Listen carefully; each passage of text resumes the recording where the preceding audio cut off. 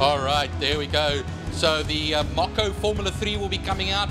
Former Frank Jelinski car. Frank Jelinski, of course, ran in European Formula 2 in the early 80s, but that was his bright yellow Formula 3 machine. I saw that Lola coming out there as well. Lola T70 joining the single-seaters. That's March coming out now.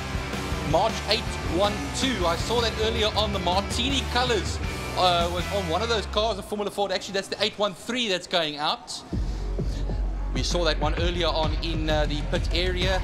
And then the Hawk Formula Ford going out onto the circuit as well. So we have a number of classic machines hanging out there. Of course, we have the racing happening between the 50s and 60s Grand Prix cars. That's, of course, Formula 1 and Formula 2 cars. And yes, that's the 813 March. Mike White's 813 March. Vandervelde British Formula 3, going all the way back to the late 70s.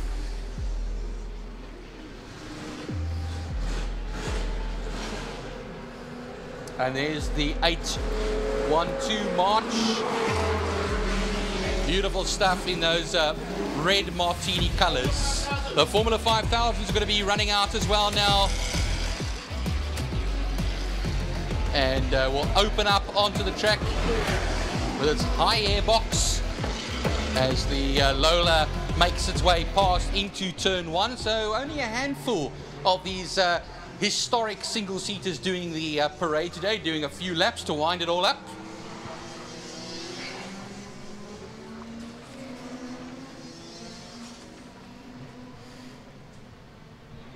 And we'll have some more parades from them in the latter part of the day as well. That, of course, would be the historic single-seaters. The Formula 5000 now making its way into that Castrol corner. Gingerly going at it, so doesn't have to go full tilt out of the box, but let it just do a few good old parade laps as the Mocco Formula 3 comes past our position. The March 813.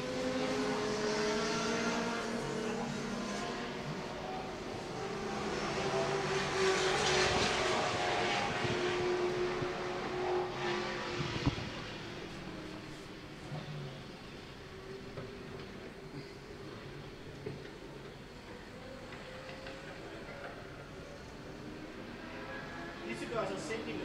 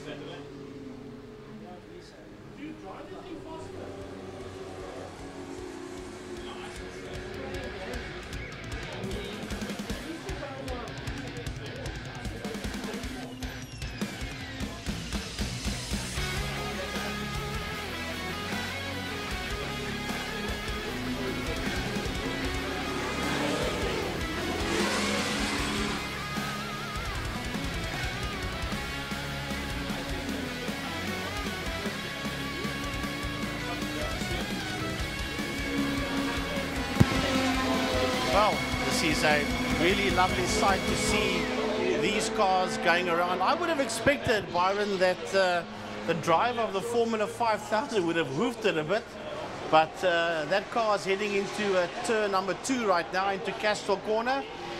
That is a lot of V8 under that motor car, but just taking it gingerly around as you've got a few of the guys that are just going around here as quick as they possibly can and having a bit of fun.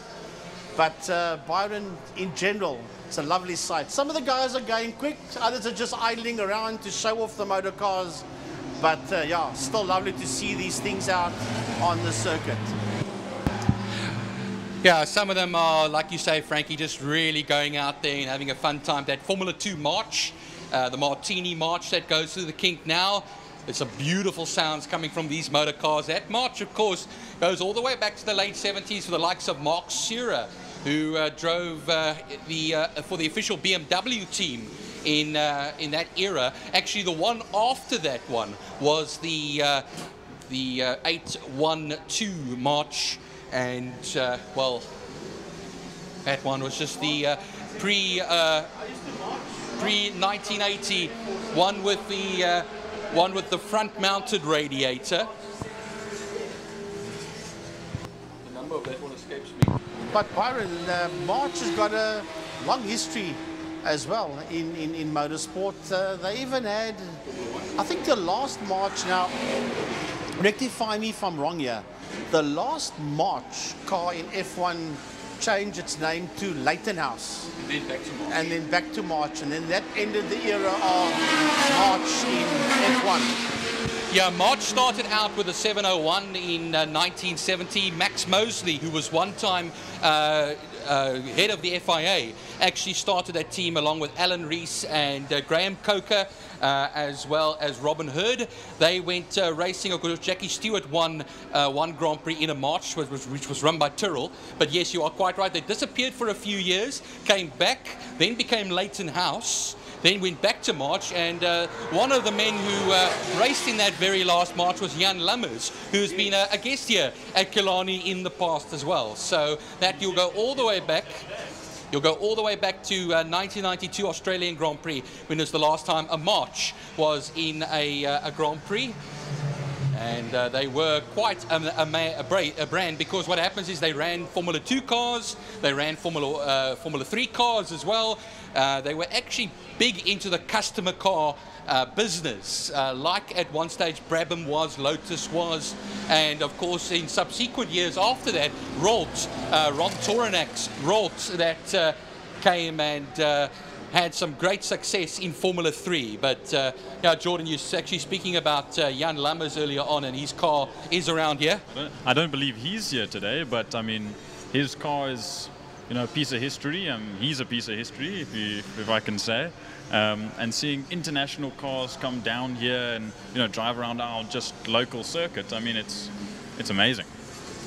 It's great to have names like Jan Lammers around as well. He came last year, if I remember. Of course, a man that's very involved with the management of the Zandvoort F1 circuit, and a good friend of the Verstappens as well. So that's a man that's really in the know as far as things are concerned. But enjoy these Formula cars, and the one sports car, the Lola T70, that are going to be coming into the pits now.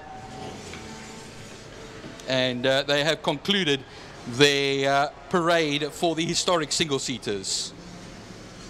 A bit of information here on March. They did 207 races, Byron.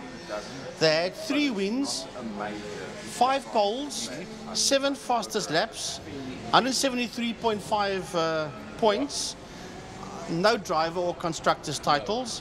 The very first race for March was the 1970 SA Grand Prix, and the final position one in that race, was the Frankie. 1992, as you said, the Aussie Grand Prix for March. And their last win was the Italian Grand Prix in 1976. Ronnie Peterson, 1976, 761 March. So that's just a little bit of information that I went to go look up here on Google for March race cars. I'm sorry I just butted in there, Frankie. It felt like a quiz night, so I had to just jump in there and complete your sentence over there. My apologies.